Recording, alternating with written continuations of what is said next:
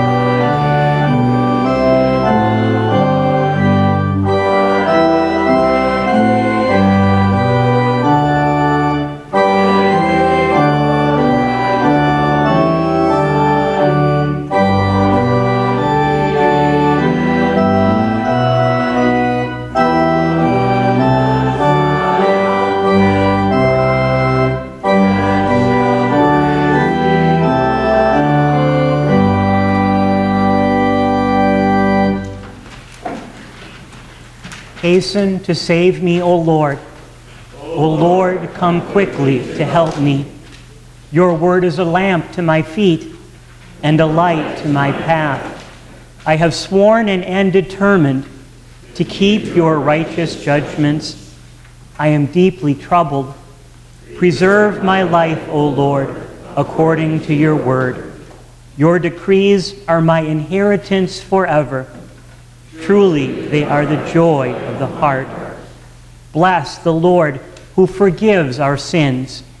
His mercy endures forever. Let us pray. Almighty and most merciful God, kindle within us the fire of your love, that by its cleansing flame we may be purged of all of our sins and made worthy to worship you in spirit and in truth. Through Jesus Christ our Lord. Amen. We continue with our psalm. We'll speak the verses responsively and join in the refrain.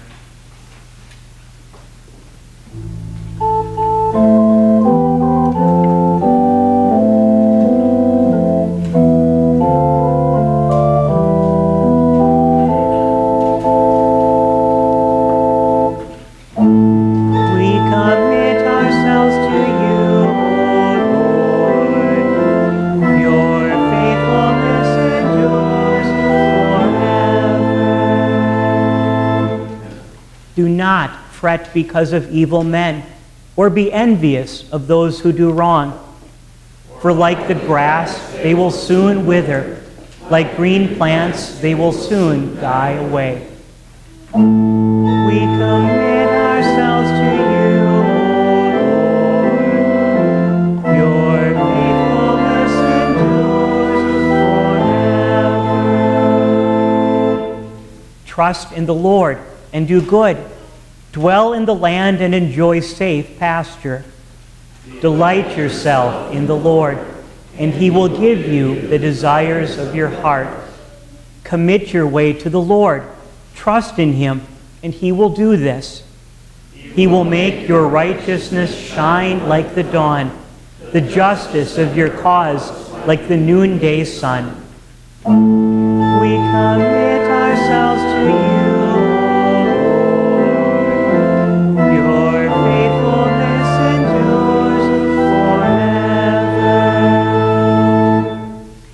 I was young, and now I am old. Yet I have never seen the righteous forsaken, or their children begging bread. Turn from evil and do good. Then you will dwell in the land forever. For the Lord loves the just, and will not forsake his faithful ones. The salvation of the righteous comes from the Lord. He is their stronghold in time of trouble. We join. Glory be to the Father, and to the Son, and to the Holy Spirit, as it was in the beginning, is now, and will be forever. Amen. We commit ourselves to you,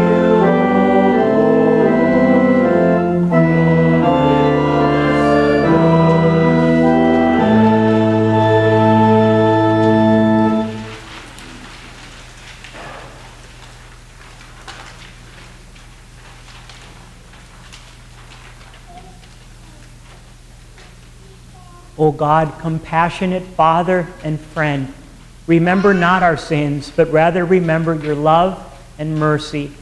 Relieve our distress and satisfy us with eternal peace through Jesus Christ our Lord. Amen. Our passion history for this evening, compiled from the four gospel writers. We begin with the first portion, the upper room.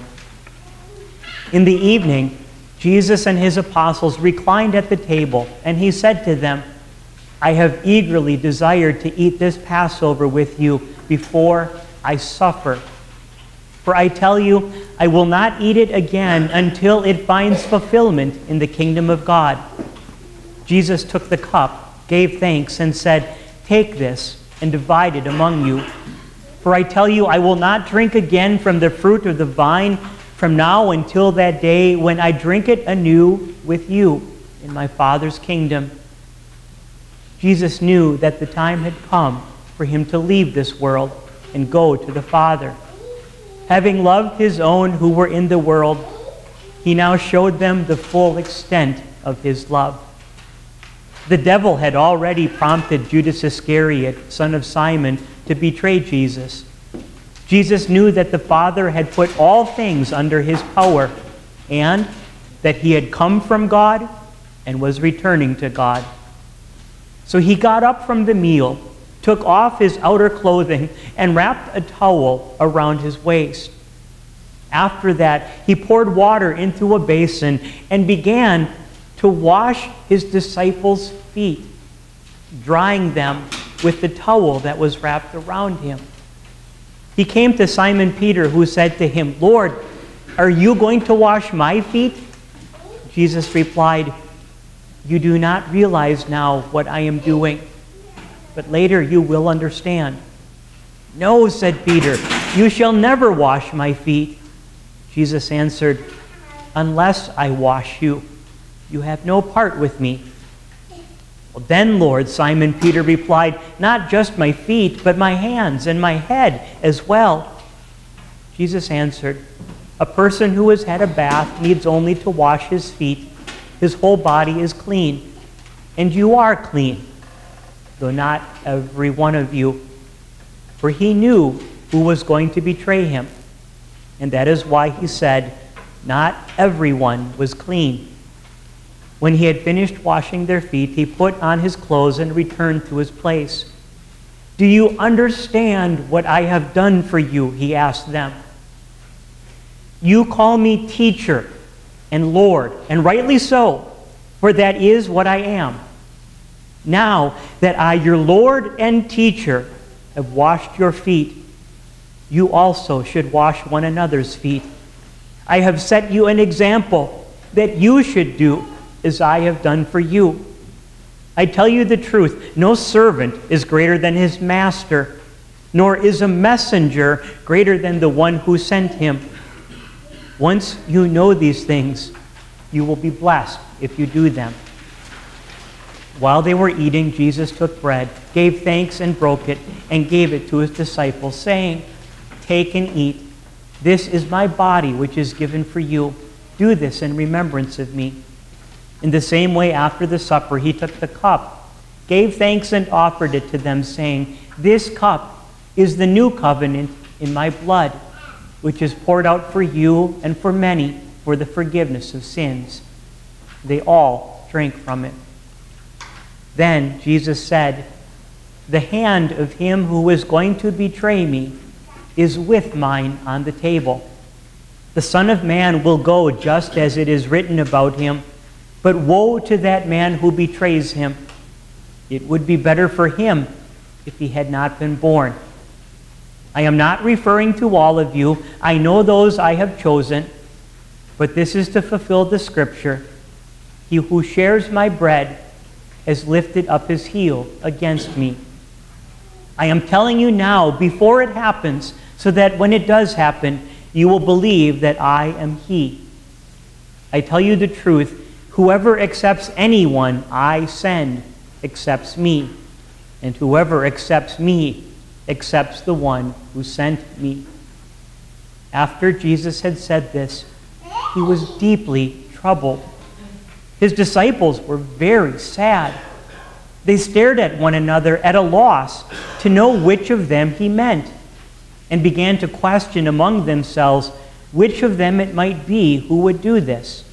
One after the other, they began to say to him, "Surely not I, Lord." Jesus replied, "It is one of the 12. The one who has dipped his hand into the bowl with me will betray me." The disciple whom Jesus loved was reclining next to him.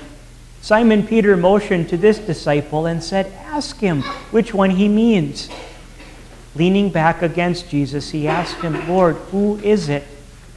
Jesus answered, "It is the one to whom I will give this piece of bread when I have dipped it in the dish." Then, dipping the piece of bread, he gave it to Judas Iscariot, the son of Simon. Then Judas, the one who would betray him, said, "Surely not I, Rabbi." Jesus answered, "Yes, it is you." As soon as Judas took the bread, Satan entered into him. "What you are about to do, do quickly," Jesus told him. But no one at the meal understood why Jesus said this to him.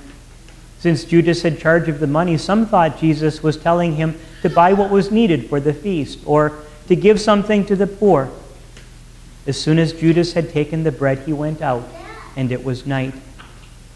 When he was gone, Jesus said, "Now is the Son of Man glorified, and God is glorified in him. If God is glorified in him, God will glorify the Son in himself and will glorify him at once. My children, I will be with you only a little longer. You will look for me, and just as I told the Jews, so I tell you now, where I am going, you cannot come. A new command I give you: love one another. As I have loved you, so you must love one another. By this all men will know that you are my disciples, if you love one another." Simon Peter asked him, "Lord, where are you going?" Jesus replied, "Where I am going, you cannot follow now, but you will follow later." Peter asked, "Lord, why can't I follow you now? I will lay down my life for you." And Jesus answered, "Will you really lay down your life for me?" A dispute arose among them as to which of them was considered to be greatest. Jesus said to them, "The kings of the Gentiles lord it over them, and those who exercise authority over them are given the title benefactor. But you are not to be like that. Instead, the greatest among you should be like the youngest, and the one who rules like the one who serves. For who is greater, the one who is at the table or the one who serves? Is it not the one who is at the table? But I am among you as one who serves. You are those who have stood by me in my trials, and I confer on you a kingdom, just as my Father conferred one on me, so that you may eat and drink at my table in my kingdom and sit on thrones, judging the 12 tribes of Israel. Simon, Simon, Satan has asked to sift you as wheat. But I have prayed for you, Simon, that your faith may not fail, and when you have turned back, strengthen your brothers. All we like sheep have gone astray, and the Lord has laid on him the iniquity of us all. By his wounds we are healed." We continue with the next hymn, number 126. "Lord Jesus, you are going forth."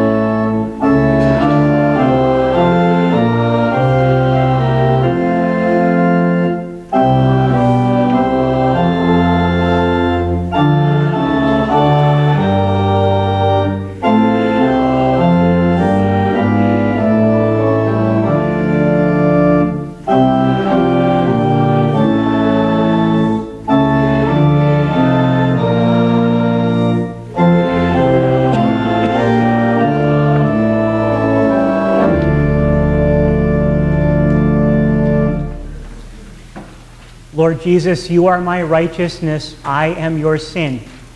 You became what you were not and made me what I was not. Your fellow redeemed by the Christ of God. The portion of God's word which is in front of us for the growth of our faith in our Savior and for the power for our Christian living. From Luke chapter 23, beginning at verse 6. On hearing this, Pilate asked if the man, that is Jesus, was a Galilean. When he learned that Jesus was under Herod's jurisdiction, he sent him to Herod, who was also in Jerusalem at that time.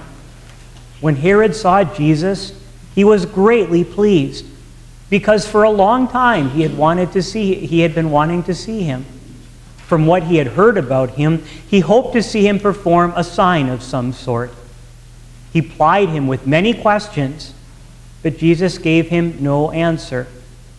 The chief priests and the teachers of the law were standing there vehemently accusing him. Then Herod and his soldiers ridiculed and mocked him. Dressing him in an elegant robe, they sent him back to Pilate. That day, Herod and Pilate became friends. Before this, they had been enemies. This is God's word. We bow our heads in prayer. May the words of my lips and the meditation of all of our hearts, may these be pleasing and acceptable in your sight, O Lord, my rock and my redeemer. Amen. Brothers and sisters in Christ Jesus, our Savior and our Lord, the ironies of the Passion, they're all over the place when we read through these gospel accounts. We think that we can surmise what's going to happen. 1 + 1 is 2, and so you just kind of know what's going to happen. But then all of a sudden, God turns everything on its head, and the thing that we would least expect is the thing that dominates the story. And for tonight, we have two individuals who are going to have this monumental meeting together. You are going to have, first of all, Herod. Herod, who is absolutely delighted that he has the chance to have an audience with Jesus. He's excited. You can hear it in his words. He wants to see something that only this Jesus can do, and he is excited to do so.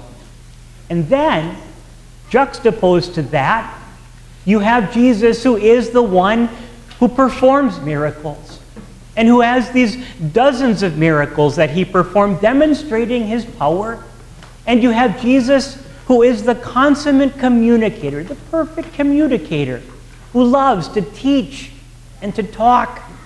We have all of the hundreds and thousands of words of Jesus in the Gospels as he reveals the knowledge of God to people through parables and through his sermons. And so what a perfect marriage you have, isn't it?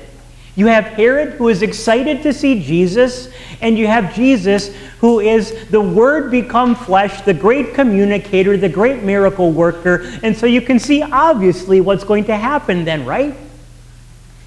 But yet as we see Jesus brought into the presence of Herod, and if you were looking through the red letter edition of this to see what are these things that Jesus is going to say to Herod, or what are these miracles that Jesus is going to do in his presence, and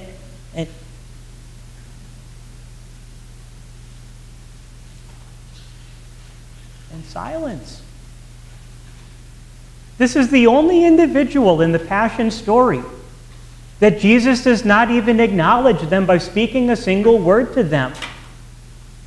I mean, think about it. When Jesus is arrested, he gives answers. When he used to give testimony as to who he is. When he's brought before the high priest, even though he is mocked.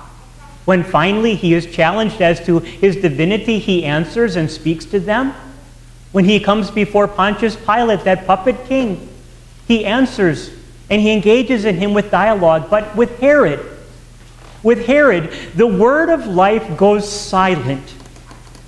When the word of life gives you the silent treatment, the perfect communicator stops communicating. The miracle worker ceases to do his miracles. The silence becomes deafening. And may we find together this evening, as we look at these ironies of the Passion, just what it is. What is the issue at hand here that leaves the Lord of life, the great communicator and miracle worker, to not honor Herod with so much as a word, with not so much as the lifting of the finger? May we understand how we need to be careful of this trap which has been set that Herod has fallen into ourselves. Most importantly, can we understand the power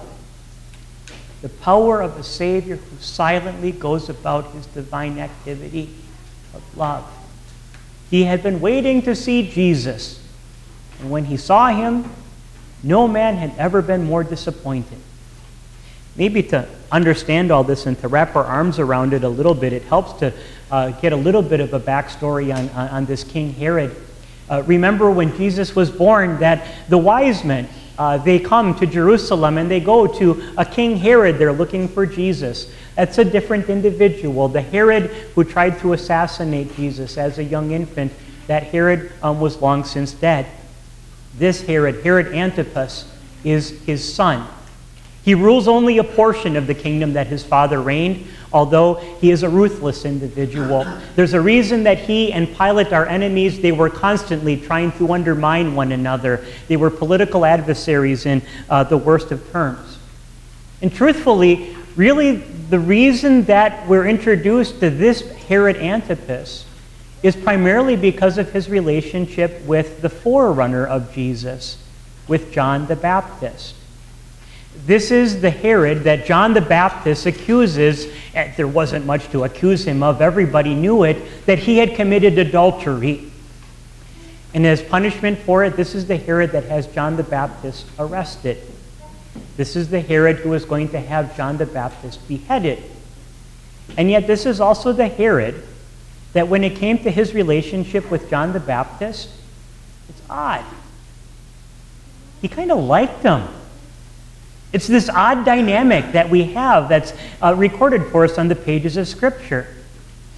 John always had one message: repent, sin, the path that we have been taking, repent and turn and be turned back to God. Look, the Lamb of God who takes away the sin of the world. That was the message of John, chapter and verse, every word that came out of his mouth, always pointing people to Jesus. But notice, Herod had no use for that whatsoever. But he still thought that John was kind of interesting. He kind of liked him. There was just something about him that made life a little more interesting. It's kind of like when you come home from church and somebody asks you, "How was church today?" We've all said this. "Oh, it was nice. Just kind of nice." There was some nice music that was played. The choir did a nice job. We saw some nice people there. There's just something about it, going to church, something about it that just kind of makes you feel nice. You see, Herod had a void in his life that really was a void of entertainment. He was looking for things that made his life, his worldly life, a little bit nicer. He had nothing to do whatsoever with that repentant stuff. And so, when he has the opportunity to meet Jesus, the one who John the Baptist, remember, said, "He's more powerful than I. This is the guy that I'm the forerunner of." Notice something about Herod's amazing interaction with Jesus. You would think if you executed the forerunner that you would have at least a little bit of guilt as you hear that Jesus is going to come to you. Does he exhibit any of that? No, none whatsoever. Does he show any remorse over his sin that everybody knew about? No. Jesus was coming, and he wasn't bothered by his sin. He was still happy that Jesus was going to be coming, because what he had wanted to see was a miracle. What he had wanted to see was some kind of entertainment. And that, dear friends, that view of church, that just kind of wants something it's nice, that doesn't dwell so much on that whole sin and repentance thing, that is the thing that your Lord and Savior does not even lift up his eyes to acknowledge. It's that quest for entertainment or the nice things of, that is the thing that Jesus launches into the silent treatment and says, "My miracles have purpose. My words have purpose. I am the Lamb of God who is to take away the sin of the world, and all of my miracles point only to that. And all of the words that I speak, They proclaim me only to be the Son of God, the Lamb of God, who is to take away the sin of the world. And when someone looks to him for anything other than that, your Lord and your Savior, he falls silent. That his salvation would not be dishonored as though it was just something which is nice. And we ask ourselves why it is that we've gathered together here this evening. And I hope that we can say some things that are nice and hear some nice music. But at the same time, there is that truth that rises above all of these things. It's above our emotions. We probably don't even perceive it. As a matter of fact, we don't understand how much we need it. God has brought us this evening here not because we need something that is nice, but we need something that is life, something that is salvation. And the irony of all of it is that if we listen to the silence of Jesus, I'd submit to you that it sends us on our way with something which is truly profound and lovely. Yes, Jesus is the Lamb of God who was to take away the sin of the world. Nothing was going to distract him from that. Nothing. Remember the words of Isaiah, who teaches us that as a sheep before his shearers is silent, so he does not open his mouth. He's not distracted. He doesn't want to be an entertainer. He wants to be a Savior. So silently, he suffers. Silently, he fulfills. Silently, almost it may seem emotionless, he sets his face like flint to the one reason why he is here. As we say it so often, for us, Lent is all about Jesus, and for Jesus, Lent is all about you. And so that nothing would distract from the purpose that he is there, the Lamb of God who takes away the sin, well, of you. He silently sets his face and resolutely goes about to be that Lamb of God who takes away the sin of the world. And if we listen to the deafening, unemotional roar of the silence of Jesus, who simply is quietly, faithfully, always going about the work of being your Savior, there is something that I would submit to you that we find that is amazing in its comfort. Sometimes I perceive it, sometimes I don't get it. My Savior is always there, always faithfully going about his calling as the Lamb of God. And whether it's an emotional evening for us this evening, and whether the songs strike a chord with us, or whether we start striking incorrect chords all over the place, that does not change the faithfulness of the Savior, who silently, resolutely goes about his task.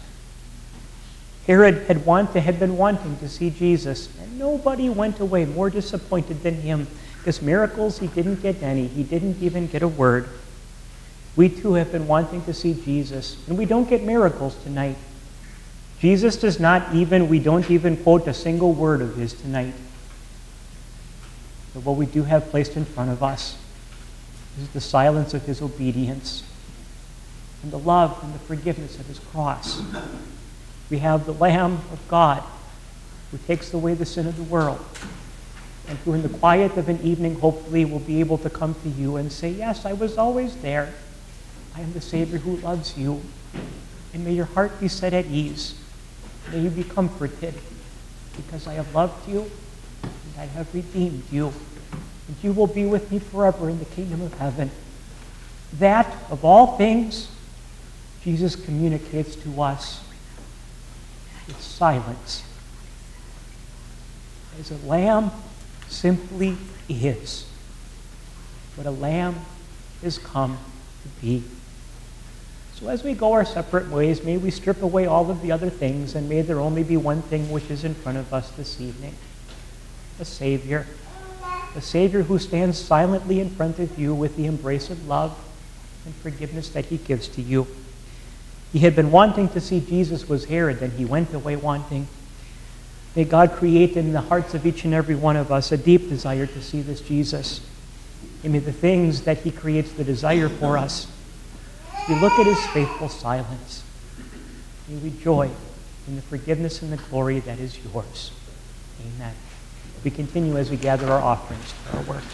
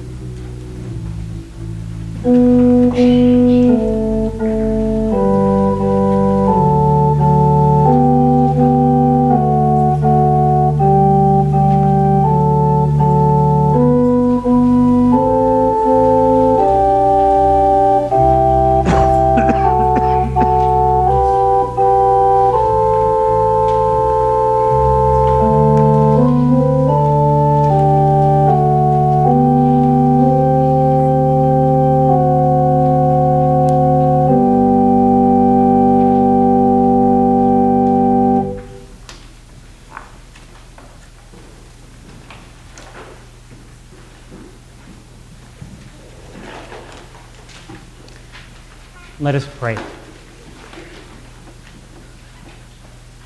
Lord, our strength, the battle of good and evil rages within and around us, and our ancient foe tempts us with his deceits and empty promises. Keep us steadfast in your word, and when we fall, raise us up again and restore us. Through your Son, Jesus Christ our Lord, who lives and reigns with you and the Holy Spirit, one God, now and forever. Amen. We pray as you have taught us to pray. Our Father, who art in heaven, hallowed be thy name. Thy kingdom come, thy will be done on earth as it is in heaven. Give us this day our daily bread, and forgive us our trespasses, as we forgive those who trespass against us. And lead us not into temptation, but deliver us from evil. For thine is the kingdom, and the power, and the glory, forever and ever. Amen. Lord God, all holy desires, all good counsels, and all just works come from you. Give to us, your servants, that peace which the world cannot give, that our hearts may be set to obey your commandments. Defend us also from the fear of our enemies, that we may live in peace and quietness, through the merits of Jesus Christ our Savior, who lives and reigns with you and the Holy Spirit, one God, now and forever. Amen. The grace of our Lord Jesus Christ, and the love of God, and the fellowship of the Holy Spirit be with you all. Amen. We conclude with our final hymn.